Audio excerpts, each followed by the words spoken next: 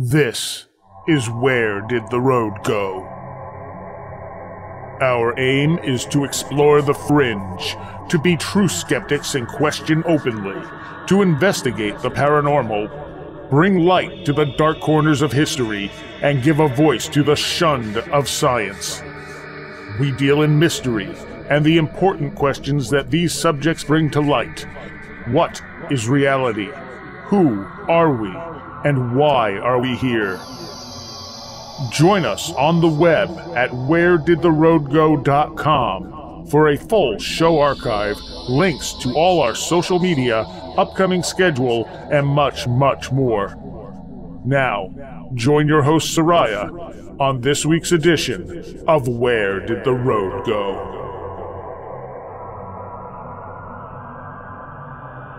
Welcome to this listener story edition of Where Did the Road Go? I have 4 stories for you tonight, but before we get to that, I did say we had some stuff in the works, and one of those things is I have begun a Patreon account for this show. So for a small donation every month, you can help out Where Did the Road Go? And in return, we hope to be able to do an extra show every week, like a consistent second show every single week, in addition to the one you're already hearing. On top of that, as a Patreon, you will get access to any multiple-part interviews all at once. So if we have David Paulides on, and I usually pre-record those because they go 2.5 to 3 hours, and break them into parts, you will get access to all the parts when the first one airs, or as soon as they're prepared to go out, rather than having to wait a week. Also, as a Patreon, we may do some small exclusive clips with various guests, short little bits before or after I talk to them that will only be available to Patreons of the show. As well, we hope to be able to do merchandise. If we get enough Patreons together, we're gonna put together some merchandise, and as a Patreon, you will get first shot at the merchandise because it'll definitely be limited in number. As well, you will get a discount, probably at cost, for any merchandise you want. And we may just throw in some free stuff as well. Right now, the donation is only $3 a month. So if you want all that stuff and you want to help out the show, that is how you can do it. It will help out a great deal if we get a decent number of people on this. The main show will always be free. I am not going to do interviews that are available to Patreons only. If we get enough Patreons, we may put together some special broadcasts for Patreons only, but only if we get a good number of Patreons contributing. The point of the show has always been to reach as many people as possible with these ideas, these stories, these concepts, these theories. So making them exclusive really defeats the whole purpose of the show. The full archive is always going to be free on wheredidtheroadgo.com, and the show itself will always be freely available to anyone who wants to hear it. Anyway, if you want to help us out, go to the website, wheredidtheroadgo.com. It's right up on top of the upcoming shows, a link to the Patreon page. And even if you can't donate, if you just want to share it around and encourage other people to become Patreons, everything is appreciated. Now, tonight, I have 4 stories for you, and 2 of them are a bit long, but definitely worth the listen. This first one, in particular, is especially creepy. I'll give you my thoughts on it when we get to the other side. Yeah, my name is Stephen Butler. I'm an ordained minister of 8 years now. I also work full-time as a hospice chaplain and grief support specialist as well. Okay, and you had a very kind of dark experience. I did. My son, this happened while my wife was pregnant with him, so it's been a little over 4 years ago now. I started working at a little company. I took a big pay cut because I was working all the time at strange hours, so I started working at this plastics company here in town so that I could be off on nights and weekends. There were 2 owners of this company, and they were pretty terrible guys. And one of them was real hateful guy. He would always, degrade the employees and cuss at them, and He was just really terrible guy. And usually on my way to work, I would pray for him and, you know, just pray that, you know, God would bless him, that we'd have a good day. But after about 2 months, it just kind of started to wear on me, and Sure. I kind of developed a bitterness toward him, and that's when all the strange things began to happen. At night, usually I would walk around my house and pray, you know, talk to God and pray over my family. And I started noticing there was a spot outside my bedroom window, and the closer that I would get to that spot, I would just get a very sickening feeling like something really bad was there. And I never gave it much thought, but it kept happening every night. And one night I fell asleep on the couch, and I heard these voices. Usually my wife would come and wake me up in the middle of the night and tell me to come get in bed. But I heard these voices, and it sounded like if you were to go to a shopping mall during Christmas holidays, how there's just hundreds of people just talking at the same time. And it sounded like this in my living room. And, man, I opened my eyes to the fright of my life, and it was, the only way I can describe it was this demonic creature was floating right above me, maybe about 2 feet directly above me. And its face was like porcelain. It was white. And have you ever seen those Chinese dragons that they use in like parades in Chinatown and stuff like that? Oh, yeah, absolutely. Well, it had a like a face like that, kind of a decor, you know. Its mouth was real gnarled, and it had teeth like a shark, but they were real jagged and curved, and I mean, it was a nasty looking thing. And its eyes were solid orange, and they were like burning orange, and it had I guess what they call an elliptical pupil, kind of like a snake would.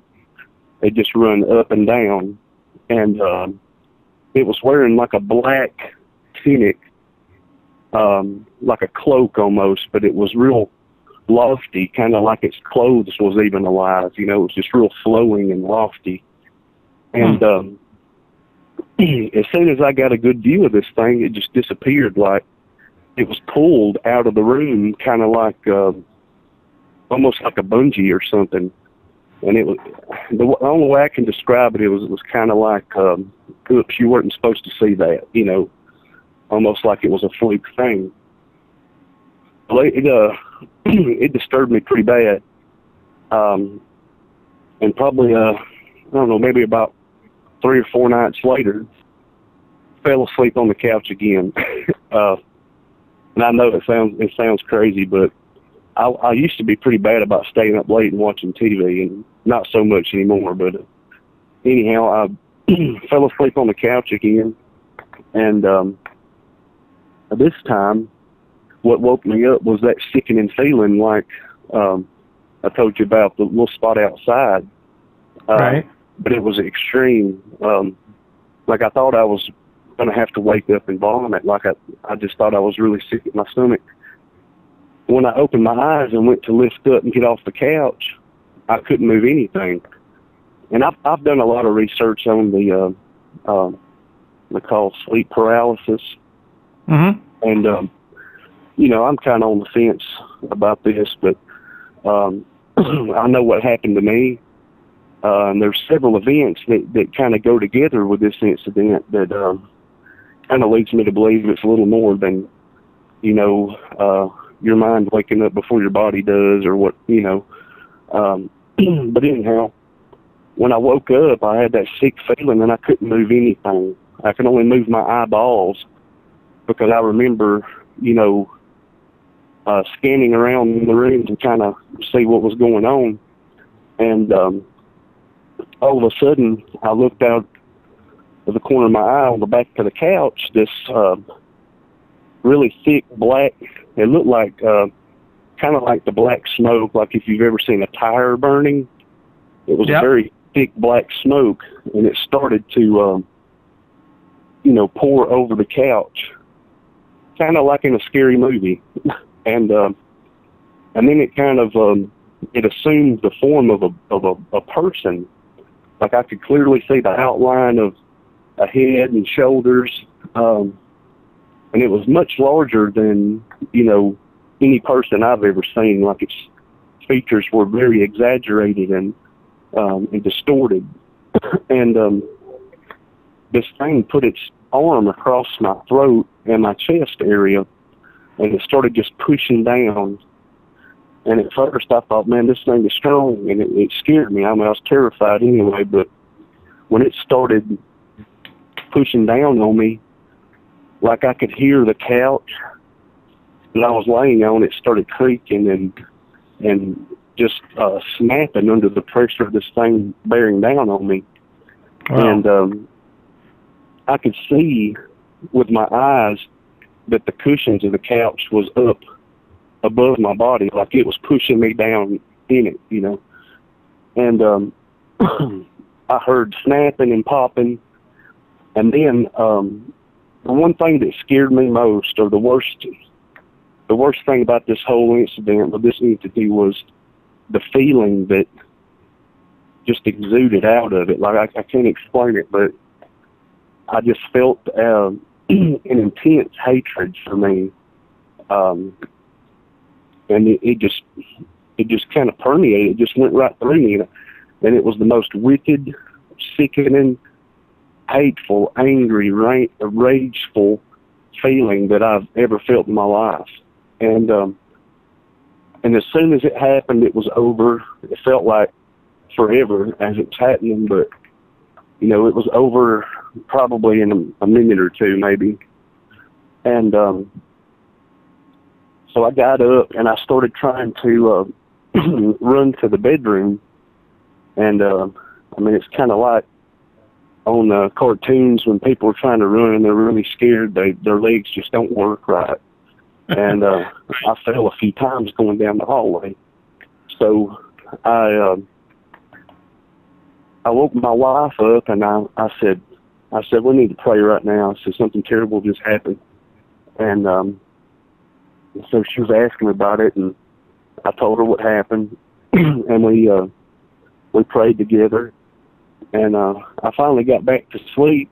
And this part here is pretty strange, but during that night as we were sleeping, I felt like something was trying to steal my spirit or pull my soul out of my body or something, and it scared me because I felt like I was dying. And my wife grabbed my arm and she said, "What's the matter? What's the matter?" Because she said that my body was contorted in such a way that it looked like I was doing a back bend, and something had its arm underneath my back and was just lifting me up off the bed. So it's something that she witnessed this. And so we prayed again, and I didn't sleep too well that night, but I remember the very next day I felt, terrified, because I thought, well, we're about to have a child in the house, and I thought, man, if this thing can do this to me and physically harm me, I don't want it to try to do anything to my wife or my child, because they were kind of like, innocent casualties in all this. And about a week or two passed, and I started having these recurring nightmares, and they were so real. And I've never had dreams this vivid, or I usually don't have dreams that I can remember at all. And most people don't have lucid dreams, but I had the exact same dream every night for weeks, and I started waking up with these very strange marks all over my body. Like, it just looked like somebody had just beat on me all night. And I had these bruises in strange places. And they were in such places that there's no way I could bend around with my arm and do this to myself while I was asleep. Right. And plus there were, handprints on both of my legs and both of my arms that would wrap all the way around. I've known some pretty, big, strong people in my life, but, nobody that could grab my arm and their fingers wrap all the way around. I mean, they were very distinct handprints. And I mean, you could look right at them and tell that, this is not a normal human handprint. And, this is where the story kind of goes a bit off the reservation. And, I know people have very, differing beliefs on what aliens are. But man, I mean, my personal belief through what I have experienced, I believe that, aliens, demons, ghosts, whatever you want to call them, but they're, the same things are behind them all, I believe. But the dream went like this. I was asleep in my bed, and it was winter time, when this was going on. So it gets pretty cold in Alabama, but not as cold as other places. But I remember I'd be asleep in bed, and I would see these faces peek out of the wall, almost like they could go through the wall, and they would look at me for the longest time, and there was nothing I could do. But then they started to go completely through the wall, and one would grab my arms, like there would be one of them on each arm and one on each leg. And the other one seemed like a leader to these, and he just kind of directed them on what to do. And what they looked like were similar to, at the end of Close Encounters of the Third Kind. Do you remember the real tall, lanky, gangly-looking alien? And these things, if they were to stand up straight, would probably be like, 12 foot tall. They were huge. But they looked so frail and fragile. Right. They had no muscle tone. They basically looked like bones with skin stretched over it, and maybe like a chicken cutlets or something from muscles. It was really bizarre. And in my mind, I could think while this was going on, and I thought, these things look so flimsy. But their heads were slightly larger than a human head. Their faces were very flat. There was not a lot of contour to their face. They had little mouths.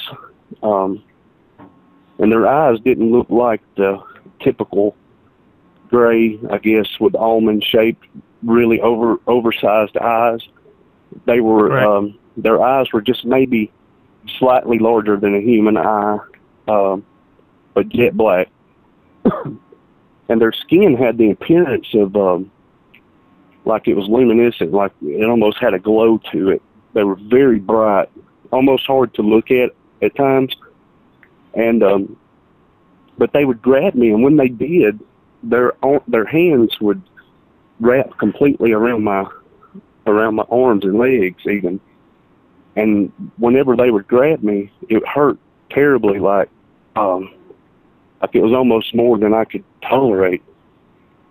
And I remember being astonished at that, because I thought, there's no way these things are this strong. It was just abnormally powerful.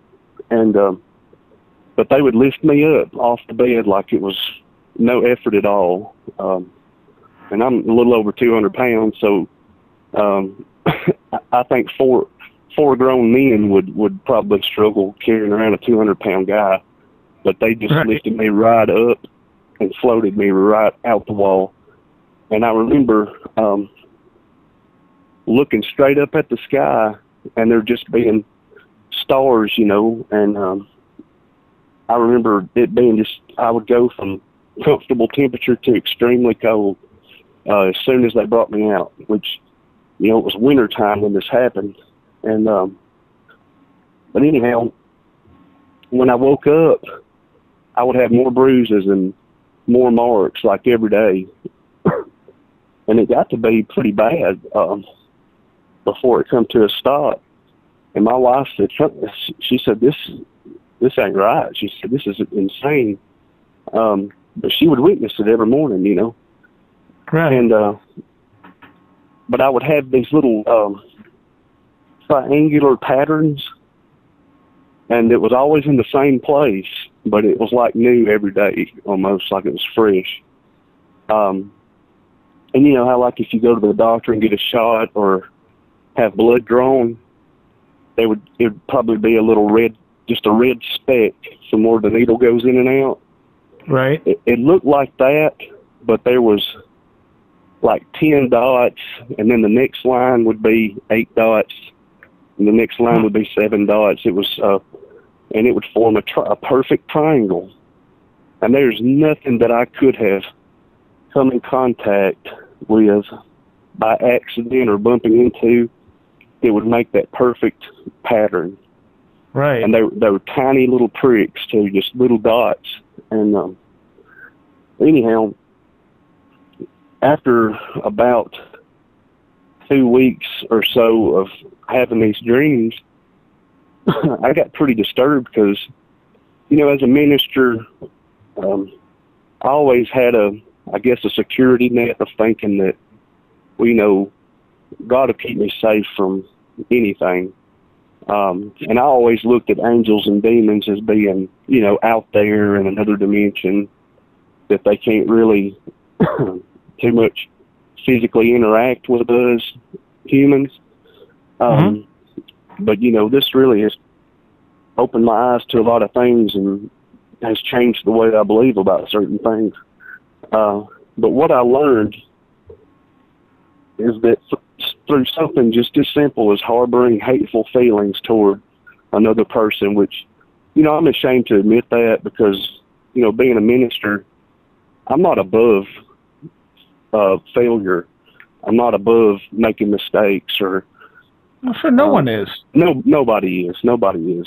But something simple like that can open the door for these things to come into your house, and it doesn't matter, you know, if you're a preacher, pastor, it doesn't matter. These things are no respecter of persons. And I kind of come to the conclusion that, you know, when I first started experiencing that spot outside my bedroom window, that there was those things waiting to get inside. It was waiting for the perfect moment for the door to be open. You know, you kind of have to invite them into your home. And, you know, unknowingly I did that through, you know, harboring hateful feelings toward the owner of that company.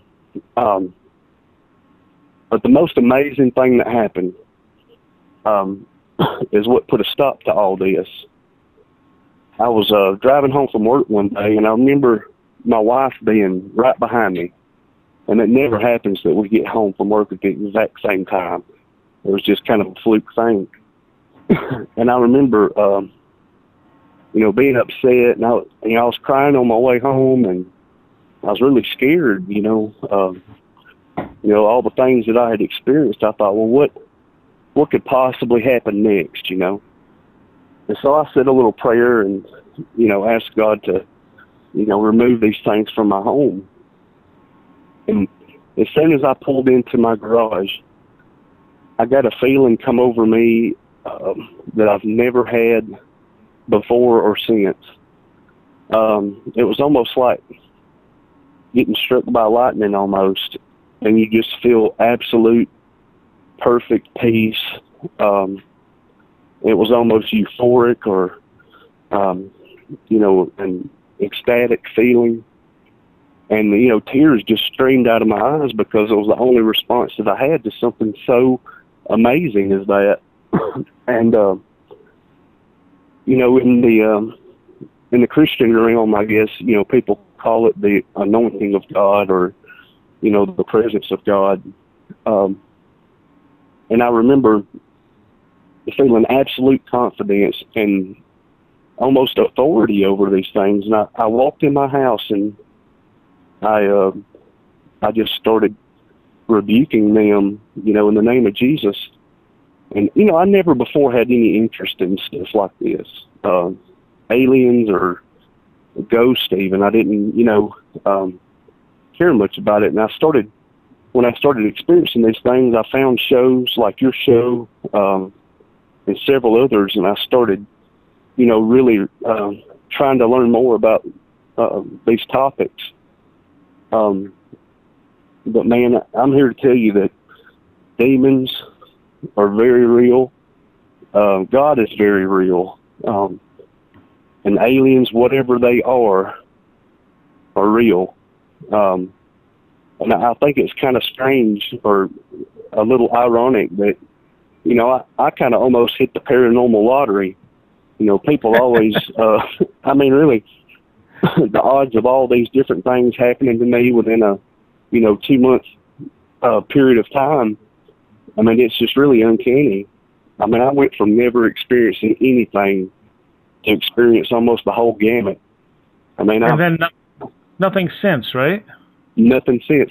Not even a creaking door or a bump in the night, nothing.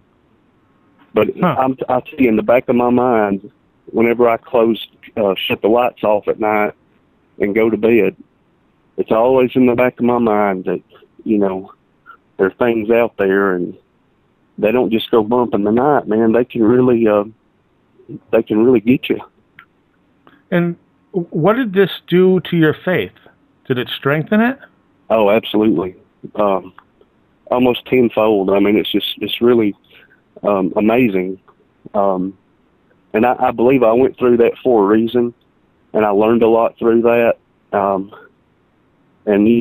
when Jesus says, love your neighbor as yourself, he really means it, and it can have, detrimental effects on our lives. And I don't know if there's any correlation between, demons or whatever they may be, picking up on negative vibes and, hate and, I'm not really sure. There's a lot of things that, we probably will never understand, but it's, it's interesting to think about. And I don't think it's, it's just by chance that all this happened. No, definitely not. You also said you found 2 broken slats in that couch that you got pressed into. I did. And, this happened about 4 years ago, a little over 4 years ago, before my son was born. And I only discovered this, I don't know, maybe in the recent year. We don't let my son jump on the furniture, and I don't think, he weighs enough to break slats, and, but he dropped a little Batman figure or something under the couch. And it's like a recliner couch. So there's a lot of components to the framing and stuff. So I kicked the legs out of the recliner, and, I can just reach right under there and, grab this little Batman figure. And there were these 2, I don't know, they're probably like 1.25 inches by, 2 3/4 inches wide slats, like support slats in the couch. And they were only broken on the end that thing was, the shadow demon or whatever was pressing down on the app. So, and when I saw that, I was like, wow, this is crazy. Now that was a suitably creepy story, from demons to what seemed to be UFOs, or at least alien abduction. I guess there were no lights seen in the sky, so no UFOs, which makes for an interesting connection there. If these things are all part of the same phenomena, and this is a good example of how they might be. And one of the things I always say when you're listening to these stories is it's not fair to dismiss anyone's experiences out of hand. It's one thing if they seem like they're lying, but none of the people I have on tonight came across as people who were lying or making these things up.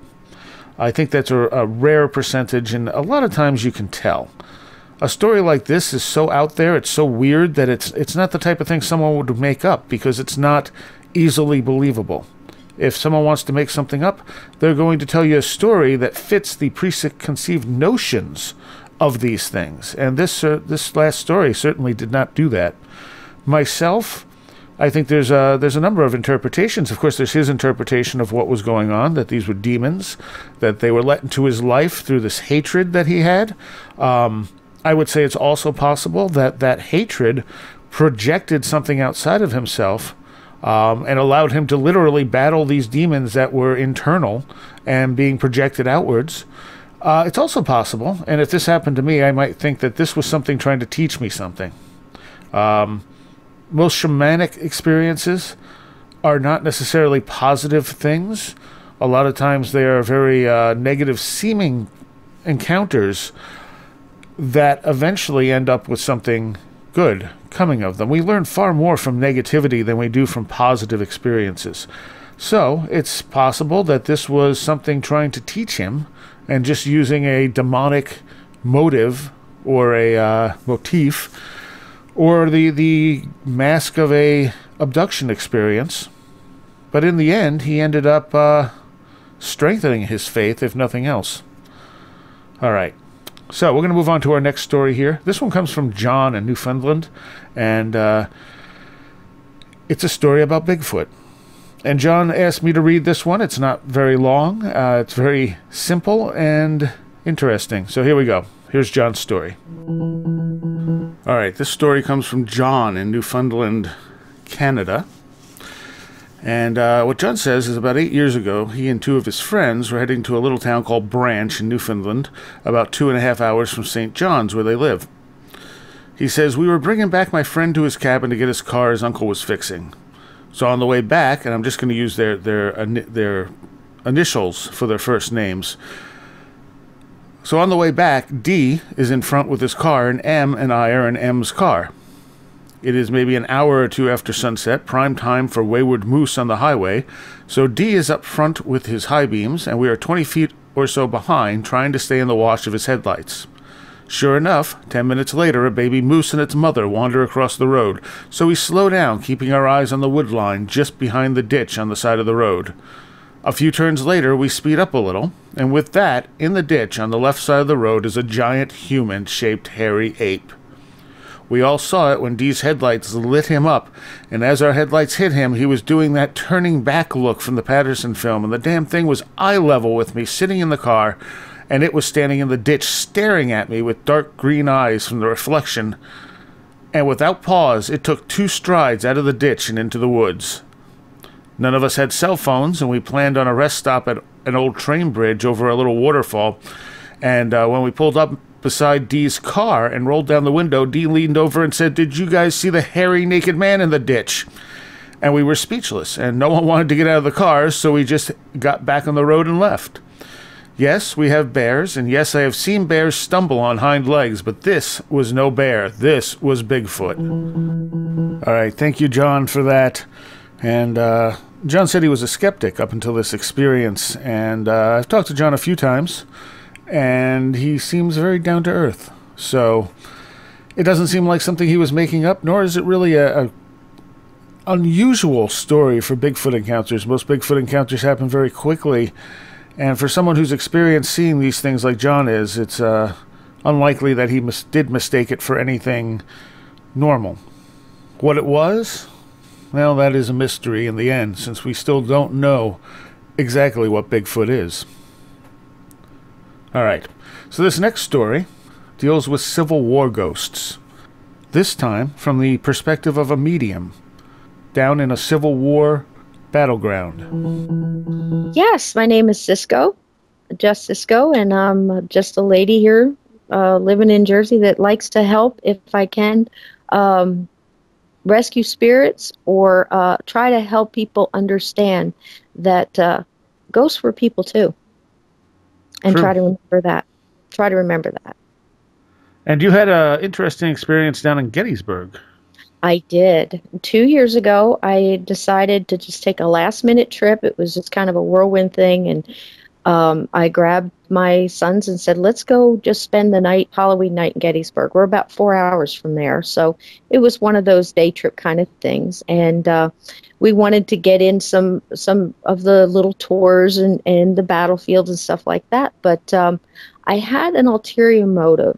I was really hoping, I had lost my mother when I was 12 and my dad much earlier. And that will really... a loss like that will really trip you up on your journey in life, you know. And I was hoping that maybe they would see something that would convince them that there's other things out there, that this isn't it. And I just knew if I got them to Gettysburg that they would have an experience of their own. And that was what I was hoping. Plus, I was hoping there might be something I could do to help. And it was 2 years ago. All the federal stuff was closed. The parks were closed, and I'm still planning this trip. You know, thinking, gosh, you know, if I'm supposed to be there, if I'm supposed to do this, because I was getting kind of a pull and a push. I had been getting it for a long time. Go to Gettysburg. Go to Gettysburg. And for me, that's not completely unusual. It might be for other people, but it happens to me quite a bit. So I wasn't sure why I was supposed to go, but I was going to be there. And we got there, and it just so happened, I think the day before, they reopened everything up. So that was kind of neat. And I wasn't sure exactly what I was supposed to do, but I talked to my spirit guides like I'm talking to you. I'm like, you know, if you want me to go, if you want me to do this, you got to help me. And there was little things like, you know, we couldn't afford a hotel. So all of a sudden I get a coupon, you know, just weird things, just so many of them, you know, just so many of them where it's like you get to the point where like, this isn't even a coincidence anymore. This is just getting hysterical, you know? And right. So it was fun. So we get there, and I had booked this little tour because you cannot in Gettysburg on Halloween night expect to walk up on one of these battlefields. There are more security there than there are people, you know, and they're expecting this kind of thing. They're expecting ghost hunting groups and things like that to be, you know, so you have to get in with someone else. So we walk into this one place, and it's about 10:45, and it's a lovely place. I won't mention who.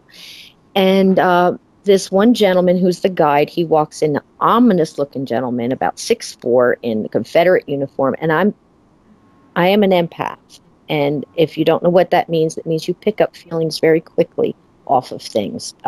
There's different kinds of empaths, but one of my strengths is if I'm in a room with somebody who's depressed or sad, I'm going to know it before I even see them. And that's just something I have. And this gentleman he just felt so jaded and tired and just like, gosh, I got to take another one of these groups out here. You know, it was just one of those feelings. So we listened to him talk.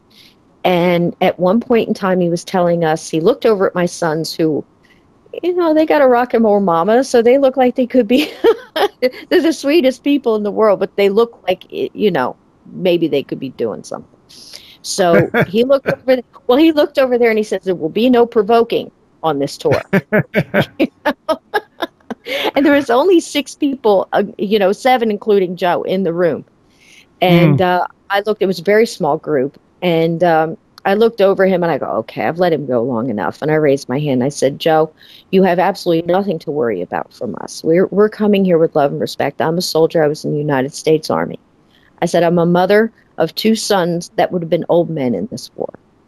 I said, I'm here. We're all here out of love and respect. So, you know, you don't have anything to worry about us. And he goes, well, I'm a little apprehensive. He said a woman was slapped across the face last night because she was provoking. And the week before that, a man was punched in the stomach. Huh. And, you know, by being rude.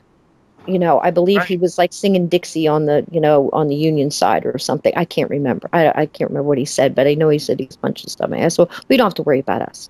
So he went on his spiel, and they give you a little bag full of stuff.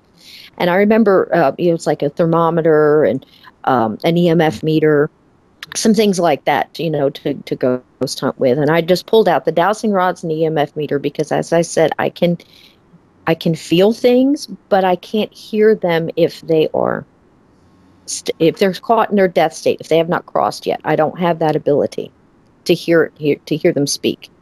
So I thought I'm going to need something to communicate. So I got the dowsing rods because I thought they might be familiar with them. They were around back then. We're talking, we're going back 150 years. It also happened to be the 150th year anniversary, which was amazing. So I handed the bag to my sons. I said, here, you guys use the night vision, whatever you want. Just, you know what I'm here to do. Just, stay over there with it. And they've been taught to be respectful about things like that. And we put our prayers and protection down and everything else. So we're all walking out, and I'm hanging toward the back. And I kind of yanked on Joe's little Confederate uniform there. And I said, Joe, I said, if you don't mind, I said, you heard me what I said before. I said, when we get out in this field, I want to do a little experiment of my own. I said, I promise I'll be respectful. And if would you trust me if I said I need to stay here and stay quiet for a moment? Would you take the rest of the group off? And he says, well, what are you going to do? You going to try to get some EVPs or anything like that? And I said, no, Joe, I'm going to cross them. I said, they've been here long enough. And if I can get one to listen to me, if I can get one to overlook the fact that another group is coming out here, if I can get them to read my intent, I think I might be able to get them to go. And he just looked at me. I said, would you trust me to do that? And he said, I think I would. So we go walking on the field. And he's telling his little spiel. There's a big tree, big, huge tree. You got to know, this thing is a couple 100 years old, more. And I stopped, and I got a feeling. And I looked up, and I got another feeling. And I said, hey, Joe. And I said, this tree. And I tapped on the tree, and he said, oh, yes. He said, that's a witness tree. That tree was here during the battle. It saw everything. And I said, yeah, Joe, I know. They're sitting in it. I said, go. I said, go. And he just smiled at me, and he took the group off, probably a football field away. I was amazed. So what I did was I took the EMF meter, if you're familiar with those, the ones that light up in an arch. Yep. And I said, hello.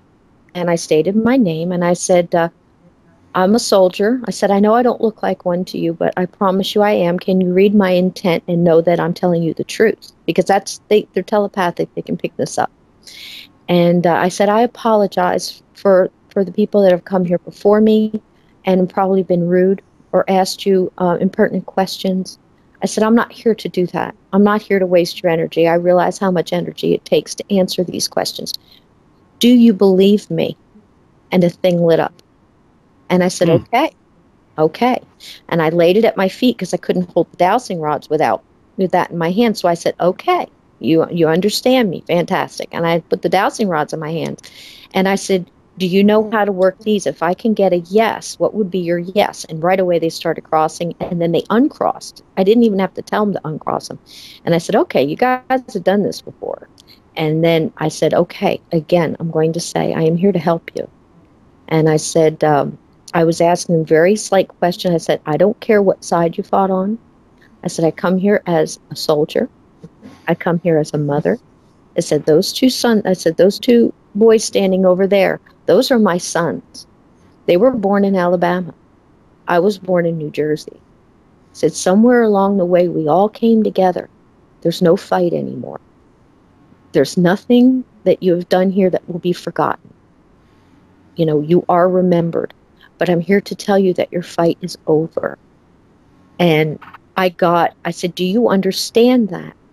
And they were not just lighting this up, Soraya. They weren't just, like going all the way up to the yes. You could hear, I could feel like a hesitation, and the lights would kind of hesitate and then go all the way up. Like, yeah, kind of. That kind of feeling. Or I would yes, like a yes, and it would go right up. And I promise you, as God is my witness, my hand over my heart, every time I asked a question, for a yes, the EMF meter would light up and go back down, and then the dowsing rods would cross and uncross every single time. It was they knew what they were doing, they knew what was happening, and they were on board with it. So I was trying to very, very gently, I didn't have a lot of time, I was trying to very gently explain and kind of see where they were at the moment. I felt that at this point in time, I had three standing in front of me. And I said, to the gentlemen that are standing in front of me, may I please speak to the highest ranking officer? Because usually you can get more to follow that way. And I said, can I speak to the highest ranking, I didn't say officer, I said person. Can I, the person. And I said, am I speaking to that person now? Because I felt the energy shift, and it went, yes, yes, cross, uncross. And I said, okay. I said, do you see at times that things around you have changed? Maybe not all the time, but do you see that sometimes? Because the veil thins for us, it thins for them. Does that make sense? Sure, yeah. So, what they see all the time might not be what they, back and forth. So the thing went, yes, like it lit up more than it kind of almost brighter, and then crossed, and I said, okay. And I said, I noticed that this tree and this tree line here, it was like a wood line there, a thicket. And I said, that probably hasn't changed much. But I said, you notice that people speak differently. People might be dressed differently. And I said, they're probably speaking more rudely. Because you have to understand, we're talking about a time where when a man and wife were married, went into town, they called each other Mr. and Mrs. Smith. That was how. And then you've got people coming every hour on the hour, 7 days a week, coming in and going, hey, what was the war like? And asking them all these impertinent, rude questions that seems rude to them, even more so than it would to us, So from their point of view, and right now that's what was important, is their point of view. So I got a few questions like that answered, and it seems like, yes, they were seeing a difference. And I told them that, I need you to connect into my intent. Do you see that I'm going to ask your loved ones? I said, I know that you've missed your loved ones. And I got this one very erratic guy. It was a male energy that was kind of like pacing back and forth, very high energy, pacing back and forth. Like, what do you listen to her for? They just come and they ask these questions, and they don't know what they're talking about. And, we got things to. It was kind of that kind of thing, almost doing like a figure eight back and forth behind it. And I said, I understand that you feel that what you did here was. I'm forgetting the word I used, horrific. Okay, because you understand, this battle where I was standing, this is the one where the prisoners were they went and emptied out the prisons to try to get men to come and fight. These people fought hand to hand. They were out of weapon, they were out of ammo, they were picking up arms and legs and fighting. I mean, the things that these young people saw were absolute, no person should have to see. And some of these guys were still stuck there. And I told him, I said, I'm a soldier. I understand. You did what you had to do. Now, you also have to think, what were they growing? What was coming up back then? Probably Baptist, probably, a lot of Protestant, probably a lot of things. And that was very black and white. You were good, you went here. If you did anything bad, you went somewhere else. And a lot of these guys were afraid to cross. And that's what I was picking up right then. It took me about a good 10 minutes to get to that point with them. And I said, okay, listen. I said, I'm here to tell you, you're going to have to trust me on this one. I need you to really look into me and understand that I believe this with my whole heart, that there is nothing, there's not that kind of judgment in that light. Your loved ones are in that light. There's nothing but your love and peace in that light. And the commanding officer, I said, do you remember ever seeing the light? And it was kind of hesitant. And at that point in time, Joe had come by and dropped a flashlight at my feet, just a little pen light. And I'm sure you've seen people do that, turn the flashlight on for yes and no. I never had to say a word for them to include that. It was just amazing, because then it was, flashlight went on, the EMF went up, and the dowsing rods crossed. It was absolutely phenomenal, And I'm trying to stay in the moment.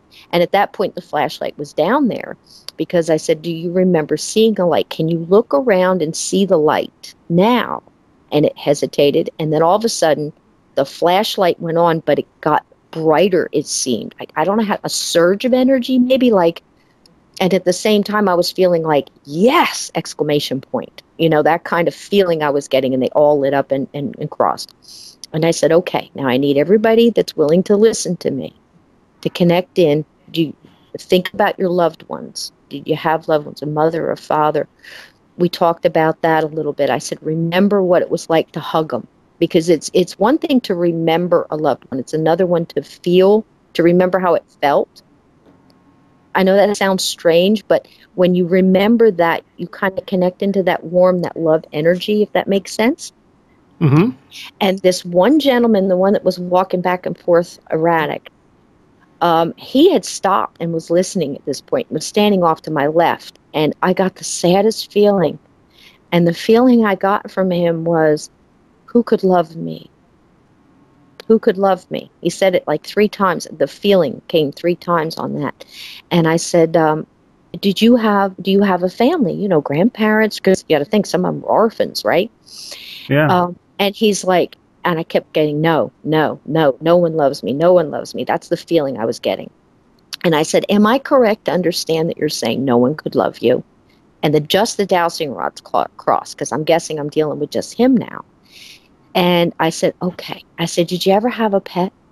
Or did you fight next to one of your comrades that you felt like could be like your brother? And right then he's like, yes. Like he got some hope. Like it lifted. I could just tell you it lifted. And I said, that's love. I need you to focus there. Focus there. That's love. And when I had them all focusing on that, that's when I said, okay, to my spirit guides, my angels, my love energy, the ones that have passed before me, my elders, theirs. And I said, you know, for their angels, everybody, I said, come and get them, come and get them, come and get them. And I mean, I looked up at that point because I was looking up towards where I was feeling this pull. It was almost like a little vacuum kind of feeling. And Joe is standing next to me, 6'4". I'm 5'2". He's 6'4", so it's a big kind of thing, kind of startled me, tears rolling down his face. And he's praying. And he's just praying. And I thought, this is awesome. This is perfect. I said, come and get him, come and get him. So I kind of feel, you feel like a pull, like an energy leaving, like the same way it came in, you feel it leaving. And I could feel that there was one still there. And I said, do you see the light? I said, gather all who will listen to go into the light. Your loved ones are in there. And nothing lit up. And then all of a sudden, I kind of, like I said, I feel this, like kind of like a little pull, like almost like I want to say a wind, but it was less than a wind. And the dowsing rods start to move. And I thought it was just a bounce, like a reflex, you know, from the pull. But they kept coming. They kept coming. The dowsing rods, they crossed and they kept coming up. And I'm wearing a heavy leather jacket. They came up and they went up against my arms and they squeezed into the leather. And I'm just watching it. And as I'm watching these dowsing rods just literally squeezing into the arms of the jacket the way I was holding it, I'm realizing I just got a hug from a ghost on the battlefield in Gettysburg on Halloween night. And then they just released. And you could feel the energy just, and that was it. They were gone. They didn't all leave. They didn't all leave. I if I had to count, I'd say 7. So maybe 7. But it was quite amazing. I didn't hear till after, because my sons were like off around. They stayed about, you know, maybe 10, 15 feet away from me. Their cameras wouldn't work. Their little voice recorders were dead, completely dead. Anything that really had a battery in it, other than the EMF and that little flashlight, everything just went out. And after that, right toward the end, I found out, my son said, can I please take a picture of my mom? Is it okay? Can I get permission to? And he got that one picture of me getting the hug. And then after that, the camera really wouldn't work. He got like 1 or 2 pictures. He snapped off and that was it. But, and then they didn't work again after that. So go figure, right? But how about that, right? Isn't that amazing? It is. It is. And you sent me a few of the pictures here. So there's a picture of me. You can kind of see a woman standing there with long red hair. That's me. And in front, there's 7 little red lights right in front of me. And that's when he had asked for permission. And I found out he had asked he couldn't hear what I was saying. He was off about 15 feet away. He wasn't really listening. He kind of got gists of it. But they've been taught not to get involved. Just stay back and put protection and pray. But I think, I don't know, could be orbs, because I'm telling you right there, That's where I felt them standing, and if I count them, there's 7. But it could also be a reflection of the because it had rained before. It could be a reflection of the grass. It could be anything. But but it's just weird that I would get spots right where I was feeling them stand, because it was kind of like 3 and then a group of 2 and then a couple other ones off to the side. It's crazy. And then there's another one where something goes shooting by. Could be a bug. Could be anything.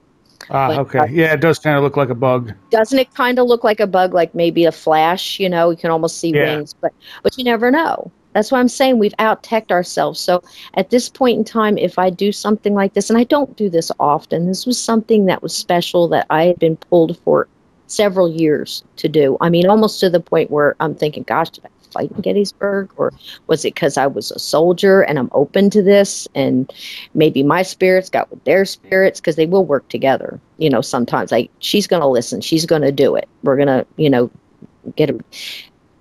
It's just the world I'm in. Weird things happen, you know, and to us it sounds, you know, odd. And then you know, gosh, you get in this long enough and you're going, it's as normal as can be, you know. and I honestly, I had full compassion for these guys who were 150 years. Can you imagine being stuck in the same thing, doing the same thing over and over again, or being afraid to leave? That's not, you know, it shouldn't be, you know. And I can't imagine just going in there and getting evidence and, you know, and knowing, okay, well, Mabel's here and, you know, we're just real happy to have her here. Ghosts aren't pets. You know, what I'm saying? Yeah.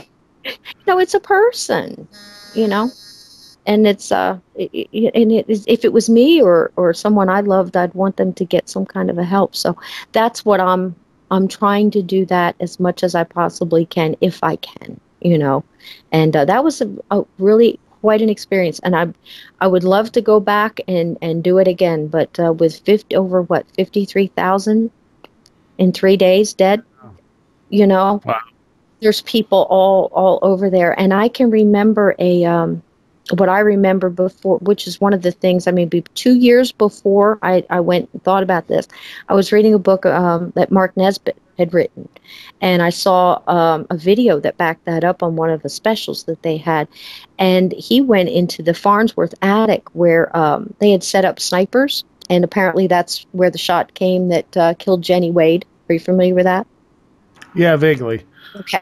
Well, they went up there and they had to do the same type of thing. They brought a gentleman in there who dressed as a chaplain, and he went in and he spoke to them as if he was there in their time and said, you know, there is no judgment in the light. You need to go. And they finally listened, because they were so oppressed back then to think that if they had done anything wrong, that they know what's going on here. They're here. They're going through it every day. And although it's not fantastic, you know, going through that light could be something awful. And but I think at that point, if you can get them to connect into the love energy, they see their loved ones, and their loved ones are going, come on, you know. And that's the cool part. Yeah, that's the cool part. So we'll never know. I had a very vivid dream about, I'm going to say probably 6 weeks later. And a lot of times spirits who are crossed can come and visit you. Have you ever heard of a visitation dream? You know, a lot of times, like Grandpa will come and sit on your bed and go, it's okay, I'm fine, and whistle or whatever, something normal. Right. And it's more real to you than another dream might be. It's just a different feeling. Well, this is one of those dreams. And I'm walking down, you know, like you walk down the tunnel, the typical tunnel with the foggy kind of light, you know, and you can see people, but you can't really see the front of them because they're backlit. And I'm walking down this little tunnel. And I don't know if you ever saw the movie 5 People You Meet in Heaven. It's a great movie if you've never seen it. It's a good, even better book. But for some reason, I'm thinking about the 5 people I meet in heaven. It's in my head while I'm walking down this tunnel. And I saw these maybe 3-4 faces and some of my loved ones, but for some reason I wasn't drawn to them. I'm walking up to this one guy. He's wearing a funny shirt, almost like a Amish looking, like handmade type shirt with suspenders and some kind of blue pants. I don't know whether jeans or what. And he's got his little hat. in his hands, like in front of him. And he's the person I focused on. And I walked up to him, and I'm just one of these, old soldiers, right there. I'm right there when I shake your hand. How you doing, And I stick out my hand, and I'm like, do I know you? And telepathically, he did not move his mouth, but I could hear it clear as day, and had a little southern accent to it. He has one hand in it, hat in his hand, and he reached out and shook my hand, and he pulled me in as he did it. And he pulled me in like to hug me. He put his arm around me, and he whispered in my ear, and he said, I spoke to you in the field. And I promise you, the guy smelled like corn, like it, like if you walk through a cornfield and snap an ear right off the stalk, that smell, that fresh green corn, that's what it smelled like. It was so vivid, and I woke up. So I don't know. Maybe he's one of the guys. I'd like to think it really happened like that, but I know I got that hug, and that was very cool, very cool. So that's what I'm saying. You can have experiences like that instead of, I know there's people that want to go get evidence and things, and there's nothing wrong with that. But remember that when you're doing that, you're taking their energy, and it takes them a long time to build that up. So just knocking on the table takes a lot of energy, and Sure. and try not to be so desensitized. I mean, now we'll talk about, well, the glass floated across the room. Isn't that something? Wait a minute, what? The glass floated across the room. It takes them a lot of energy to do that. And that might be the only thing that they can do. It's very much like that movie Ghost, believe it or not, as Hollywood and crazy as that was. There's a lot of truth in that, where it took the character so much to move that penny up the wall. It took him so long to learn that. And if they've got something that they can do, and then you're paying attention to it, and they're banging on that table, and you go twice for yes, twice for no, ask them, would you listen? If we bring somebody in here, can we help you get to where you need to be? Some people are going to be, you have to understand that if they have not crossed, they still have all their earthly personalities with them. They've not crossed and learned and learned through that. Does that make sense?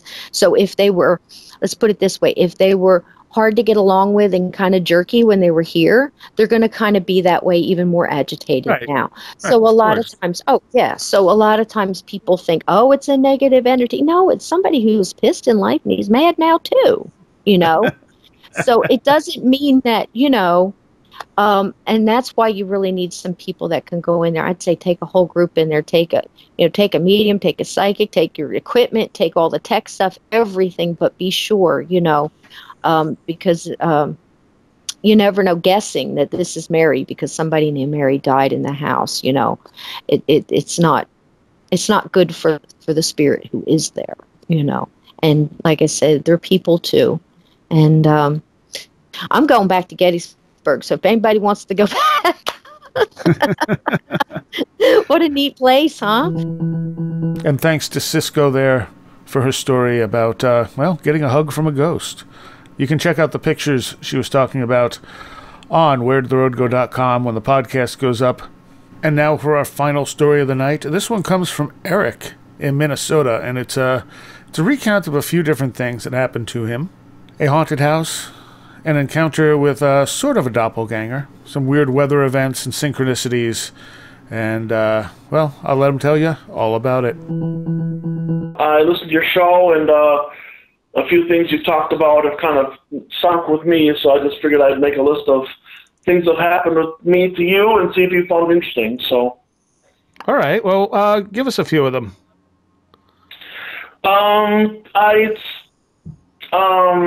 Okay. Well, do you want to start? Well, I lived in a haunted apartment in California when I moved out there for a little while. It was something that was not scary to me, but it was scary to my roommate, and I didn't really realize it at the time, but we lived there for a little bit, and all of a sudden my friend would leave the window open in his bedroom, and he would come home, it'd be closed. He would leave the light on, he'd come home at night, it'd be off. And it was stuff I didn't notice, but he did, and I'm like, really? He goes, yeah. I'm like, well, let's keep an eye on it and see what happens. And it kept happening, and I'm like, well, all right, this is, this is different. And then all of a sudden one night, one night we were watching TV in one of the side rooms, and all of a sudden through the main room, out of the corner of your eye, you see something walk. See a person walk by. There's a shadow. It wasn't a shadow person because it wasn't negative. But anyway, I looked at him, and he was looking out the door at it too. And also he looked at me. I'm like, he goes, I don't want to know. I'm like, all right, just tell me you saw something, and I'll shut up. He goes, I saw something. I'm like, all right, that's cool. And all of a sudden, after that, because he knew I was into the paranormal, he was kind of he was Catholic, so it kind of freaked him out a little bit. But he knew I was paranormal, so it didn't affect me. But all of a sudden, as I thought about it, afterwards, he wouldn't spend the night in the apartment anymore. He'd spend the night at his girlfriend's house, and I didn't quite make the connection at first. I'm like, oh, okay, whatever. And then all of a sudden, it would just be. It wasn't negative things. It was always kind of positive things, which was kind of weird to me, as notoriously. But I'm like, well, this is at least, not bad, so it's not negative, but it kind of freaked out my roommate, and all of a sudden he was, all of a sudden one day I was washing dishes, and we had some cast iron skillets that he liked to use, and I hated them because they're such a pain in the butt to wash, and all of a sudden I went out to take out the garbage, and they literally came back in, and they were gone. I'm like, you didn't wash them, did you? He goes, what? Those cast iron skillets. He goes, no, I hate them. I'm like, I do too. They're gone. He's like, what? I'm like, they're gone. I don't know where they are. I'm like, well, and I looked in the cabinets, and also they were washed, dried, put away in the cabinet. I was like, well, that's cool. He was like, really? I'm like, I didn't wash them. He's like, well, this might not be so bad. I'm like, oh, okay, that's nice, I guess. But it would keep happening where he got to the point where he was like, look at me and say, see, the kitchen light's on, and, I'm like, all right, we come back, it's off. He goes, it's off. I'm like, yeah, I know. And he gets to the point where I'm like, well, cool, thanks, I guess. And he would keep spending the night at his girlfriend's house, and all of a sudden there was one night where he had a problem with one of his coworkers that, and it was to the point where he was going to come by the apartment and try to scare, cause trouble or whatever it was, and I was kind of freaked out about it. And I was home alone in the apartment, and I was kind of freaked out about it, and I went to bed. And all of a sudden, I had like this blanket of calm where all of a sudden I felt like totally safe and like nothing was going to happen. And it was really weird. And I was like, oh, this is kind of cool, I guess. So all of a sudden, I woke up and nothing happened. And it was kind of weird. But it was always kind of positive things. So it was kind of strange. But that was about it. I would say anytime you have ghosts washing your dishes, that's a positive thing. Yeah, and I had a paranormal background, so it wouldn't scare me too much. So I was like, well, this ain't so bad. But we eventually just ended up moving out just out of necessity. But it was kind of weird. But as I think about it, I've had like kind of natural, like weather strange things happen to me through my life, and I was just like, well, maybe this doesn't just happen to everybody, but. Growing up, I used to sit outside during the rain on our screened-in porch and kind of watch the rain and thunder and stuff. And one of the neighbor's trees got struck by lightning, and I saw that, and I was like, "Whoa, that's cool." And I also, my parents moved to another town, and I lived with them for a while. And the house got struck by lightning when I was there, which was pretty crazy. It was just loud and sparks off the roof, and we blew out all our electric stuff, but there was no fire or anything. And then, like, within a month or so after that, a tornado was really close to the house. My dad called me up. He's like, be careful, because it's like, a tornado coming, it's supposed to be really close to the house, so keep your eyes open. I'm like, all right. And I hung up, and I was looking around. There was a clear blue sky. I couldn't see anything. It looked fine to me. And all of a sudden, I started this whistling sound. I was like, what? I'm like, oh, it is close. It is so close. It's so pressurized that it's pulling the air out of the house. So I ran around, opened all the windows just to not cause any damage. And it missed our house by about a city block. And all it was all over. I was like, oh, okay. Well, that was cool, I guess. We were lucky. So that was kind of weird. But now, you said you met your own living doppelganger, too. Yes. It was strange because growing up, I had a couple friends that I was 16, so I had my driver's license, and we used to always go to Perkins in the neighboring town and just to kind of hang out and stuff. And all of a sudden, two of my good friends came up to me one day and like, we saw your twin. I'm like, what? They're like, me and he was like, the two of us went up to the sky thinking it was you, and we walked up and said hi, and looking at him dead in his face, it took us a second to realize it wasn't you. I'm like, really? He's like, he looked exactly like you. It took us a second. I'm like, wow, okay. Well, yeah, it was strange. I'm like, all right. And then, like, through within a few years, I would have also one of his friends would walk up to me and talk to me, and I knew what was going on. I knew he thought there was this other guy, but I just kind of played along to see how much I really looked like this guy, and I played along like I knew who this guy was. And I talked to this person for 5 or 10 minutes, and he walked off without a difference.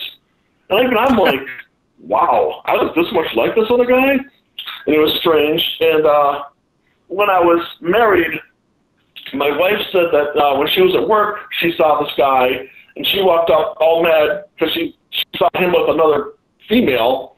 And she walked up to him, and she was like, she was like, yeah, it took me a second to realize it wasn't you. I'm like, really? She goes, yeah, he's your twin. From my wife at the time, I'm like, whoa. She goes, yeah, I'm so mad until I realized it wasn't you. I'm like, oh, okay.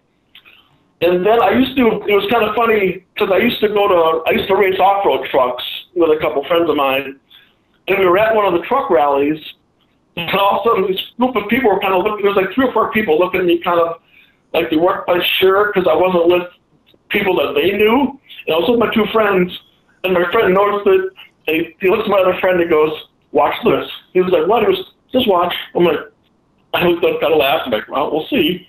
The group of people walked up to me like, hey, how's it going? And my two friends were like kind of confused. I'm like, no, pretty good. What's going on? They're like, oh, blah, blah, blah. Where's your truck? I'm like, oh, I broke it. I'm sitting there with a couple friends of mine, saying out. And I talked to them for a couple minutes, and they kind of walked off, not knowing the difference. And my friend looked at me like, who's that? I'm like, I have no idea. My other friend's like, that's how much he looks like this other guy. He's like, really? Yeah. He's like, wow. I'm like, yeah. And one time I actually saw him driving down the road. He drove up next to me, and he looked at me and said, hey, am I your twin? And I had my friend with me in the car, and I looked at him, I'm like, am I? He goes, yeah, that's what you look like. And I looked at him, and I was kind of vain, like, really? He goes, yeah, that's you. I'm like, oh, okay. I didn't do nothing about it. I didn't do anything about it. I just kept driving, and my friend's like, really? I'm like, whatever. And I haven't seen him since because I kind of moved out of the area, but it was just so weird. I'm like, okay, whatever. Yeah, that's pretty freaky. Yeah. A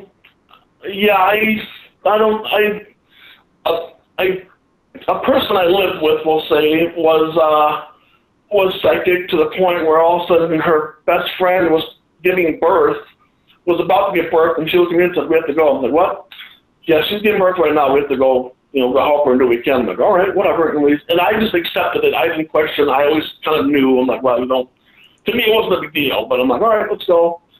And her friend was not supposed to get pregnant, more or less have a child, and they said that the doctor said that there's a good chance that something will go horribly wrong. And I ended up taking her 2 kids and watching them while my wife at the time stayed with her. It was a full moon on Friday the 13th, and she gave birth with no issue at all. And I didn't think it was laughter. Well, at least she's healthy. That's cool, I guess. But it was kind of weird. But I have a daughter who was, when she could barely speak, it was really weird because all of a sudden one time the phone rang and she said it was so-and-so. I'm like, what? She goes, yeah, it's so-and-so on the phone. And we're like, what? And the phone rang and rang. I took a second, I picked it up. I'm like, yeah, it's her. They're like, okay. And she could barely speak. And this was not a person that called us all the time either. It was really strange. I'm like, okay then. Well, that's cool, I guess. But, my person I knew at the time, she was psychic, and then she started to kind of read books on how to focus your psychic energy, and she kind of flipped into a telekinetic thing where she could move stuff with her mind, it was like poltergeist activity, but I knew it was her. And it was just one of those things that just happened, and we just accepted it. Like, what? Like, oh, it's just her. It's like, really? No, yeah, she does that now. So, like, okay, then. That just happens. And people are like, that doesn't just happen. It does now, but whatever. So it's kind of funny, but so that was kind of something that always happened. And she would always, if anything, if she ever questioned me, if she ever wanted me to do something that seemed kind of like, well, I need to go do this because I had a dream or a vision that something bad is going to happen, it wasn't a question. It was just safer to do it than not. It's like, well, I'd rather be safe than sorry, because they usually are children. I'm like, okay. And I would just do it. You're like, really?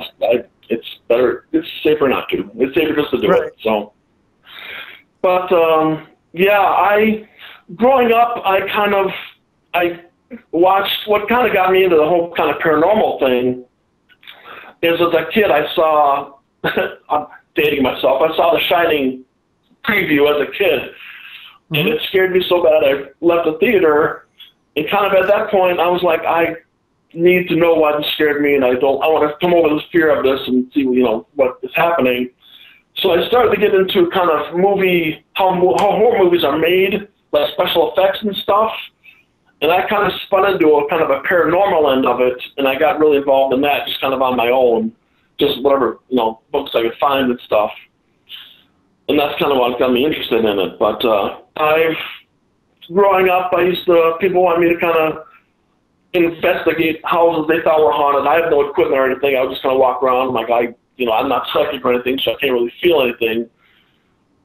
So I never found anything really, but there were like church groups that thought it was interesting and had me give like little lectures and seminars about paranormal stuff of what I knew, just was kind of interest and stuff, and that was kind of interesting. But so that was kind of cool.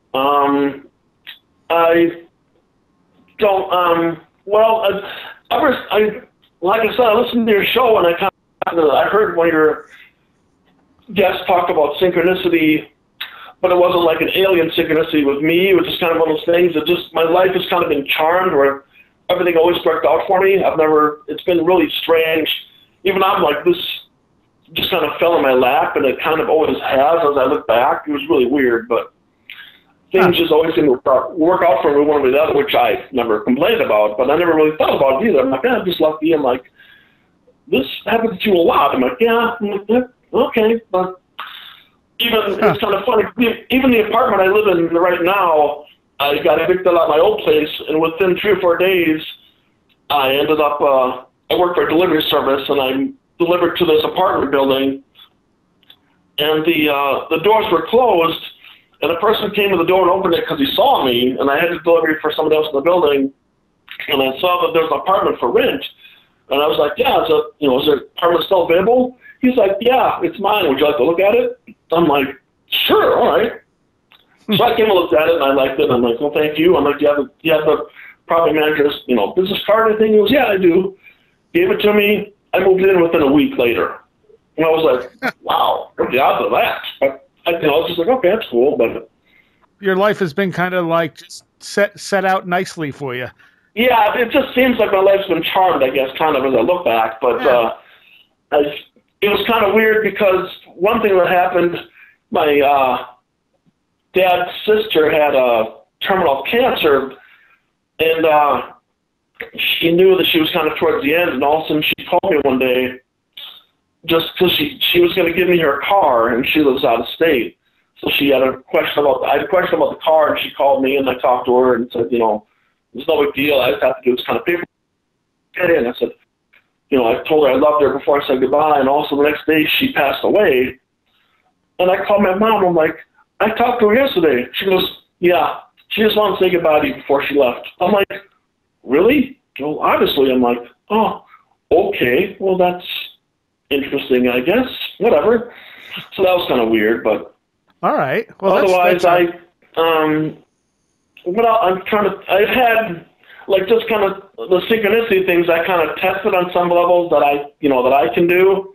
And it was kind of funny because I play Dungeons and Dragons with my daughter and a couple friends of hers, and we were just kind of sitting around rolling the dice, a 20-sided dice, and her friend was kind of rolling it, and I would just kind of randomly say numbers, and all of a sudden I started getting in sync with him rolling the dice, and I would start to call the numbers as before he would roll them, and I would start being accurate like more than like 10 times in a row, and I was like, whoa, okay.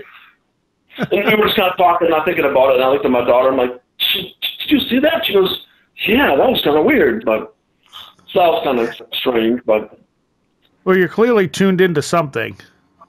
Yeah, and it's one of those things where I never really thought about it till your show, and then I kind of, once you think about it, you become more aware of it, and kind of, it becomes more, noticeable. But all right, my thanks to Eric for sharing those stories with us, those events in his life, and my thanks to everyone who contributed stories to this week's show. I have a bunch more.